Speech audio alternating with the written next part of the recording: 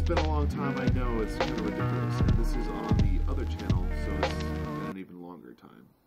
Shoot. Wanted to jump on really quickly and do a quick unboxing. Quick unboxing. Wanted to jump on really quickly and do an unboxing. I've got a new product that I'm super excited about, which reminds me I need to go grab the other product that this is replacing. But essentially what I've gotten into recently is gaming and streaming. I've always been interested in streaming and I've done it a little bit here and there. I used to do MCOC on this channel, as most of you probably remember.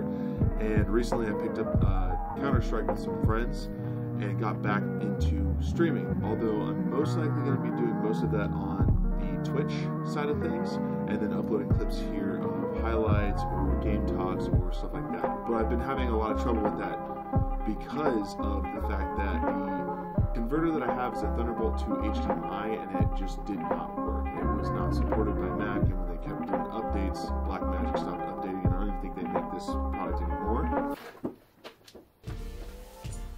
And that product that I'm talking about is the Blackmagic Mini Recorder. Now, I'm pretty sure this might actually be the wrong device that I needed.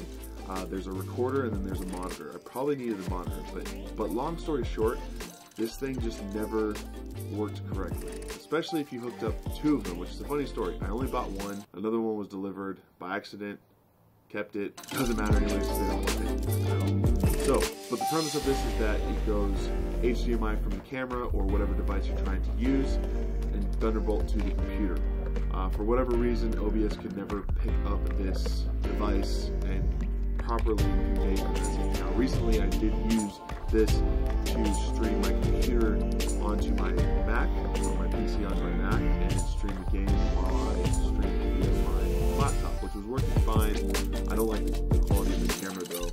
And the one thing that I've always wanted to do, and the reason why I tried to buy this is because I wanted to use the camera I'm currently using to record and or my A6500, but it just never worked with this. A little bit of research found that the Camlink is exactly what I've needed. So I'm going to go ahead and open this guy up and just talk a little bit why I'm so excited about this. I don't really expect anything spectacular out of this box. Also, that camera's got to be shaky as hell. I'm just ripping this box.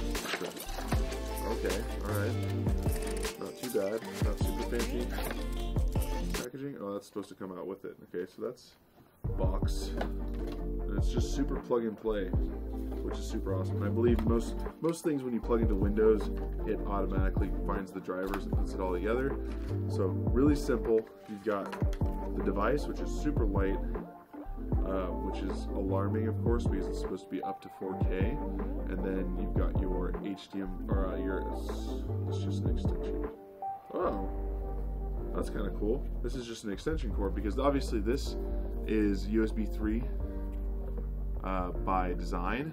So you hook that right into the computer and then you stick an HDMI cable right there up to the device that you're trying to stream. And then this is just so that you don't have to have this device sticking out of your computer. You can have it off, you know, down somewhere more accessible. So that's kind of cool. But there you go. Of course, what good branding should be. Sticker. Probably stick that on my MacBook for the heck of it. And that little manual that I won't be reading. So there you go. Super excited to get this tested. We'll probably be doing something tomorrow. Maybe not so much tonight because it's already really late. But the reason why I'm really excited about this is what I kind of explained earlier, and that was I've been having tons of trouble trying to get my DSLR to work as my webcam, and this is supposed to be the go-to for that at this point. But I'm also just excited because in the future I do want to run HDMI devices into my PC, and I do want to test it on my MacBook to see if it's any better than this was. And if it is, then I may still try to go back to using my MacBook as the streaming computer. I'll use this guy to Thunderbolt for getting my computer onto getting my PC gaming on there, and then use this so that I can grab footage from the camera. And yeah, it's pretty simple.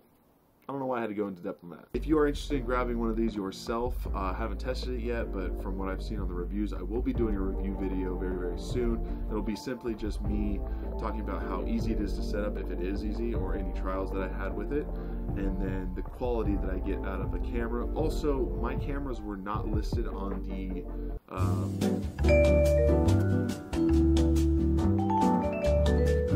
I have an A7R III and an A6500. Neither of them were listed on the compatible list for the Elgato.